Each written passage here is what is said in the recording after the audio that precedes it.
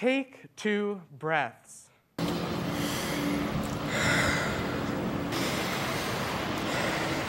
dramatic. Did you know that the oceans produce 50% of the world's oxygen? And without healthy oceans, we wouldn't have been able to take that second breath. Plankton blooms and other marine plants living in the ocean use the natural process of photosynthesis to produce the oxygen. And coral reefs are essentially the backbones to the oceans. Housing over 25% of all marine animals, coral reefs are hugely important ecosystems. And 3.5 billion people worldwide depend on the oceans as their primary food source. And this brings me to my story. When I was 6, I was snorkeling on a beautiful coral reef called Kaikili in West Maui, Hawaii. It amazed me to see the beautiful colors of that underwater world. It was like nothing I had ever seen before. It left a really lasting impact. It was out of my world. But 1 year later, I returned to the exact spot, and I could not believe my eyes. Those colors that I had remembered so dearly were greatly overtaken by algae. This brown stuff you see up here. I asked my parents what was happening, but they didn't know, although they had also clearly noticed the difference. I was only 7, but I knew that I needed answers. I learned that the fish had gotten smaller, there was less biodiversity, and coral reefs were dying at an alarming rate all over the world due to climate change, ocean acidification, and pollution. Corals are alive. They're made up of tiny animals called polyps, and those polyps build hard structures that we know of as coral reefs. But those structures are those polyps are extremely sensitive to environmental change, locally and globally. And on Kaikili Reef, polyps were dying from the unnatural overgrowth of algae. I realized that I was swimming through a battleground. I was on the front line of climate change, and these coral polyps were fighting for their lives. I thought to myself, why was the algae taking over? What could I do to educate people and raise awareness? And how could I make a difference in ocean preservation? Sadness over the devastation and questions about what was happening began to fill me. With my questions at hand, I started looking for answers. I wrote to many experts, asking them what was happening. In my quest for answers, I had found a passion. My passion became something that I loved, and it gave me a sense of purpose to try to make a difference. As I kept returning to Kaikili Reef year after year, I knew that something was wrong. I needed to take a stand. I needed to make a difference. But what could a kid do, a 7-year-old kid do about global climate change and its devastation? Plenty. For one thing, I could focus on local water pollution issues by educating anyone I could reach. And it turns out that the local pollution issues were the leading cause of devastation on Kaikili. I met people who had the same passions. We all wanted to know what was happening. I met people who had been swimming, fishing, and diving in these waters for years. From their stories, I learned what was happening. I learned that nutrients were being put in the water. And I thought that was great. I mean, nutrients, I thought it was being something good, right? I mean, I was 7.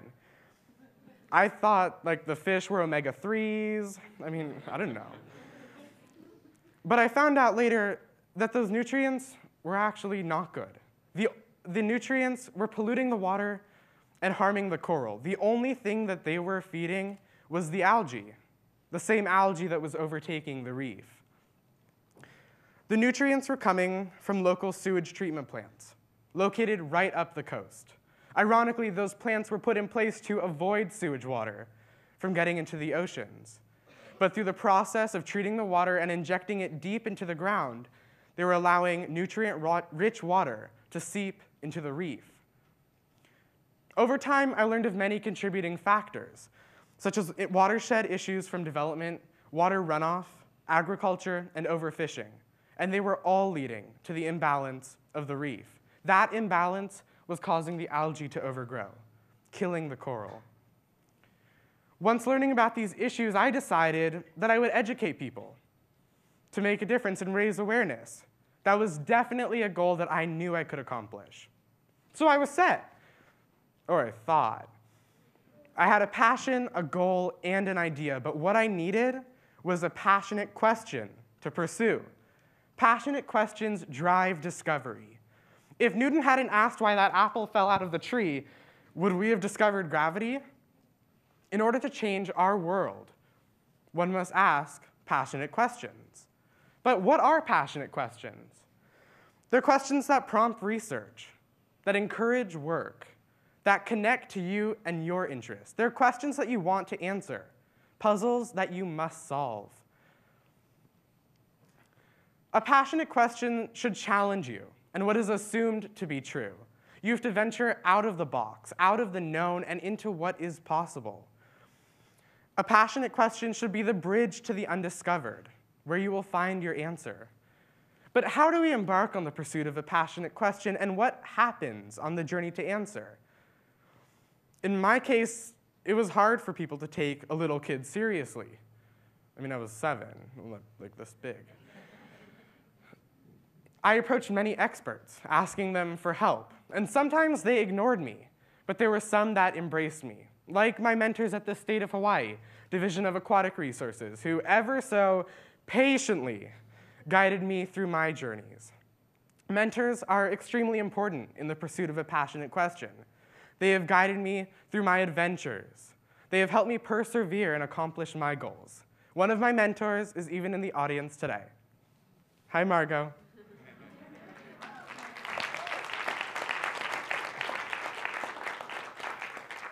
And in the times when I was most successful required my perseverance. It's not enough just to ask passionate questions, but you have to stick to them as well. When I was 7 and my amazement for the reef was shattered, I asked my passionate questions. Why was the algae taking over? What could I do to raise awareness about what was happening, and how could I make a difference in ocean preservation? Once defining these questions, I started on my journey to answer. Asking the right questions can lead to new thinking. When I was trying to answer my question about how to educate, I realized that very few people had the opportunity to dive on coral reefs.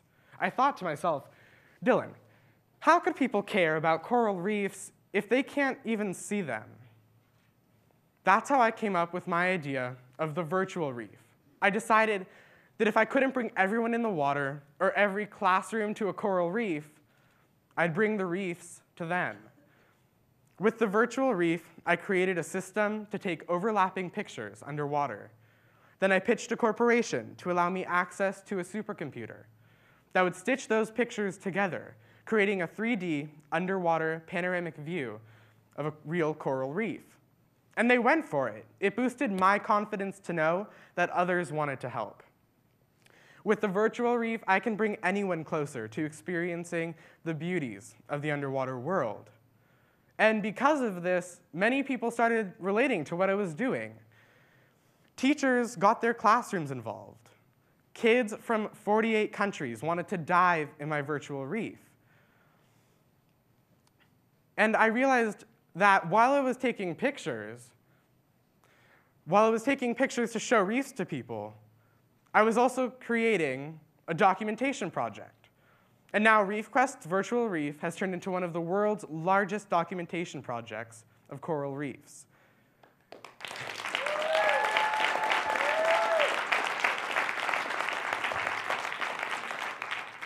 And then I discovered that the virtual reef was much more than just pictures. It was a platform to collect scientific data through citizen science. Citizen science is a way of allowing anyone to become scientific discoverers. And I learned that through the process of answering your passionate questions, you will inevitably forge new discoveries. I created a new way of online education and research. And this whole real-life journey all sprouted from pursuing those passionate questions.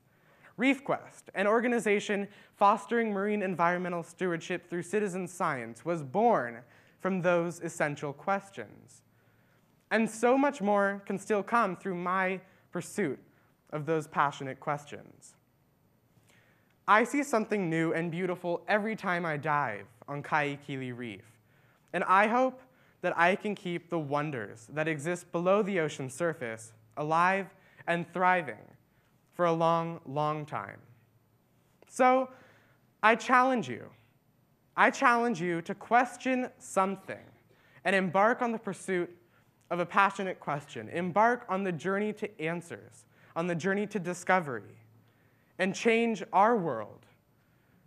Change our world one vision, one passion, and one question at a time. Thank you.